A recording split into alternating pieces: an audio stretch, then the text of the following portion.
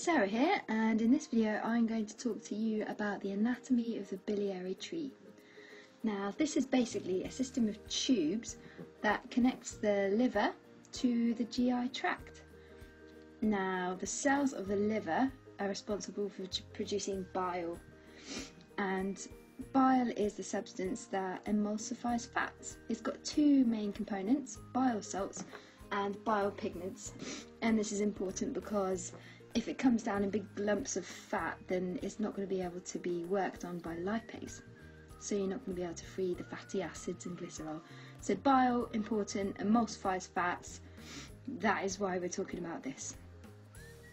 So in terms of the anatomy, I've drawn the right side of the liver and the left side of the liver, each of these with their separate ducts coming out of them.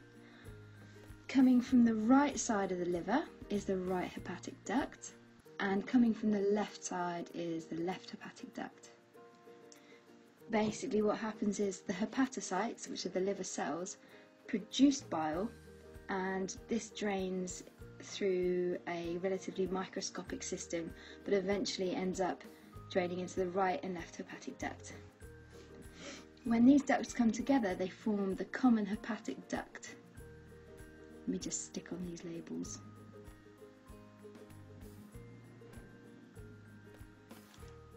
Now, the big dangly grape thing that I've drawn underneath the right hand side of the liver is the bile duct. And when bile comes from the common hepatic duct, it goes up the cystic duct to the gallbladder where it's stored.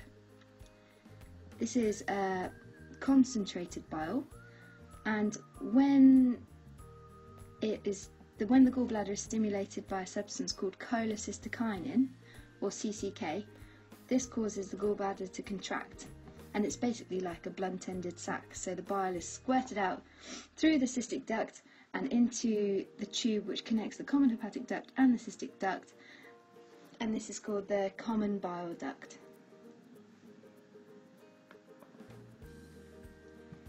Now, what I'm drawing on here is another player in the system called the pancreatic duct, and this drains pancreatic juice from the pancreas into, the pancreatic duct joins up with the common bile duct to form something called the ampulla vata or vata, depending on your pronunciation. I don't know the answer, to be honest with you. Now, what I'm drawing on here in blue is the duodenum. Well, a section of the duodenum obviously is not got clipped ends like that. And this little squiggle in the middle that I've just drawn is the sphincter of Oddi, which is where the ampulla vata opens out into the duodenum. Let me just stick on a couple more labels. So that was the pancreatic duct coming from the pancreas. Pancreatic juice mixing up with the bile, both of them squirting together into the duodenum through the sphincter of Oddi. Some seriously strange names around this part of the body, but let's go with it. So, sticking on this label here, this is the duodenum. So I think that is more or less everything. Have I missed any labels? Well, anyway, the bile is released into the duodenum where it mixes with the chyme, or partially digested food, and can start to emulsify fats. And it's also responsible for the darkish colour of stool.